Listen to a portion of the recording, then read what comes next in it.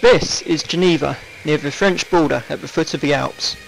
It's home to the European Organisation of Nuclear Research, where deep below ground, scientists are trying to recreate the Big Bang to discover how the universe works. They're using the new Large Hadron Collider, a particle accelerator which consists of this underground tunnel, 17 miles in circumference, and 4 of these huge magnetic detectors positioned around the ring.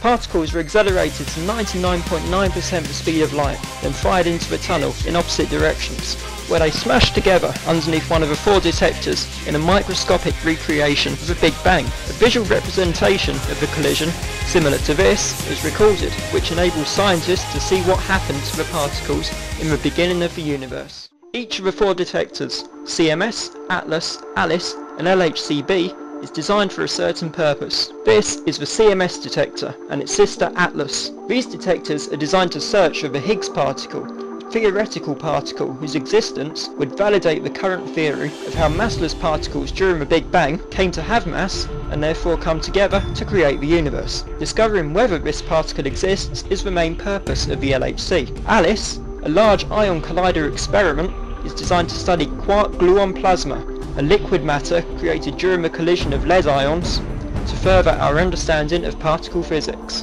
The LHCb detector is different to the other detectors because its purpose is to find what's called dark matter. Dark matter is matter which has mass but is invisible and accounts for most of the mass in the universe. LHCb's purpose is finding out which particles this matter consists of. So that's the Large Hadron Collider, the world's largest and most powerful particle accelerator, which will not only expand our knowledge of particle physics, but could explain the universe's makeup and its creation. What it won't do is create a black hole and cause the end of the world, which is good.